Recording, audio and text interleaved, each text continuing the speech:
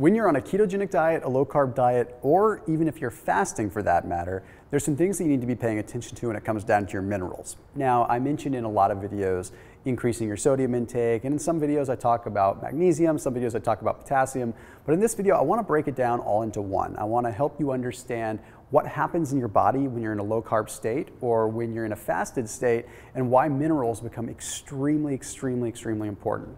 So we have to remember that even when we're fasting or when we're cutting carbs out of the diet, we are not holding nearly as much water. You see, for every 1 gram of carbohydrate that you consume, you hold on average 3.7 grams of water. So that means when you cut these carbohydrates out, your body's losing a lot of water. Now, to make matters worse, ketones like beta-hydroxybutyrate that our body produces when we're fasting or when we're in the ketogenic state are proven to be somewhat of a diuretic as is, so they make it a little bit worse. They cause your body to excrete even more water. So let's talk about 3 minerals today. I want to talk about sodium, I want to talk about potassium, and I also want to talk about magnesium. So let's start with sodium. Here's the thing. First and foremost, when your body isn't holding on to the water as much, you're going to drop some sodium. It's going to head on out along with the water. You're just going to excrete it out. But there's an additional thing that happens that we have to be cognizant of, and that's the fact that your insulin levels are very low. So whether you're fasting or on a ketogenic diet, your insulin levels are lower, and insulin helps regulate the kidney's ability to reabsorb sodium.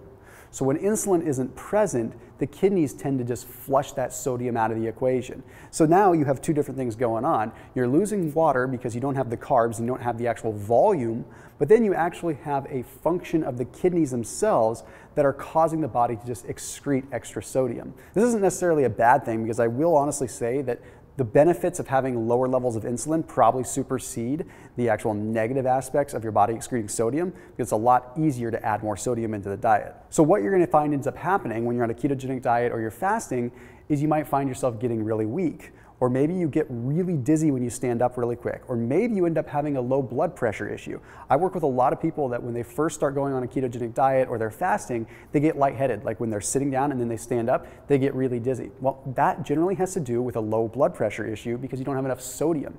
Therefore, you're not able to get that blood circulating, get it back up to the brain. So it's pretty simple. One of the things that I recommend, and I do this in a lot of my videos, I talk about this, you see all my recipes, I'm always adding pink Himalayan salt, is take either pink Himalayan salt, truffle salt, or Brazilian sea salt and add it to your water. All you need to do is add like 1/4 to a 1/2 teaspoon per day and you're going to be in good shape. That's going to help you out a lot. That's going to help keep the blood volume up, and it's going to make it so the electrical activity can actually do its thing. You have to remember that our bodies have an electrical system, and sodium is going to help muscles contract and it's going to help nerves communicate with each other. So if you don't have that happening because you're on a low-carb diet and you're not replacing your sodium, you can really run into an issue and feel rather miserable. And as far as sodium is concerned, I at least want to throw a quick study at you so you know I'm not just full of hot air. There's one study that was published in the American Journal of Medicine that took a look at 51 obese patients. Now these 51 obese patients, they put on a low-carb diet. Okay, they put them on a 25-carb diet for about 6 months. They kept their calories still relatively high though. They just cut their carbs down. Well, what they found is at the end of 6 months, all the patients that were on the low-carb diet had an increase in blood urea nitrogen levels. What does this end up meaning? This means that their body was losing sodium. They also found that their blood levels of sodium were significantly reduced compared to those that didn't go on a low-carb diet. So we do have legitimate telltale proof that going on a low-carb diet does slow down the ability to retain sodium, and it does make it so you lose a little bit of that salt that's helping your blood pressure stay up. Okay, now let's move into the next mineral, which is going to be potassium. You see, sodium and potassium work together. They work in tandem. They're sort of the same, but they're also sort of the opposite. Whereas sodium draws water into the cells, potassium helps water come out of the cells. But if they're out of balance and they can't work together, it throws things off. So what ends up happening is your body doesn't want to have your system out of balance. So when you start losing sodium because of the reasons that I mentioned before, your body goes ahead and it expels potassium. So think of it like this. You have your kidneys commanding that your body gets rid of sodium, but the kidneys don't have an effect on potassium. However, the potassium still communicates with the sodium and finds out that sodium is leaving the body. So therefore potassium says, well, I need to leave too because we need to keep this in balance. So they have such a tight relationship that when the sodium leaves, the potassium decides to leave too, all because we're trying to keep the balance there. So now we have low levels of sodium and low levels of potassium.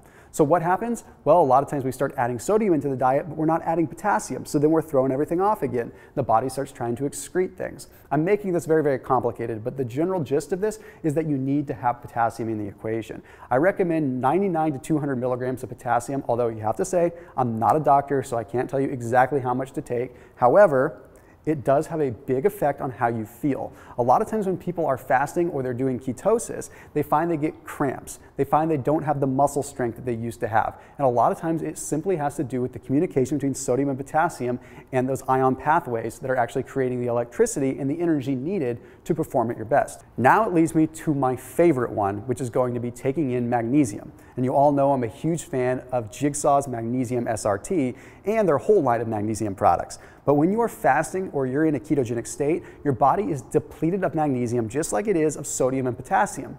However, we have to make sure that we're getting enough magnesium in, because when you are in a ketogenic or fasted state, you have this big increase of catecholamines like norepinephrine and epinephrine that are going to make you a lot more tense. And since Jigsaw likes to say that magnesium is nature's chill pill, it's definitely something that you want to have in place when you're fasting or in ketosis. The last thing that you want when you're on a low carb diet and you're already a little bit cranky is feeling like you're tense and feeling like you're cramping up.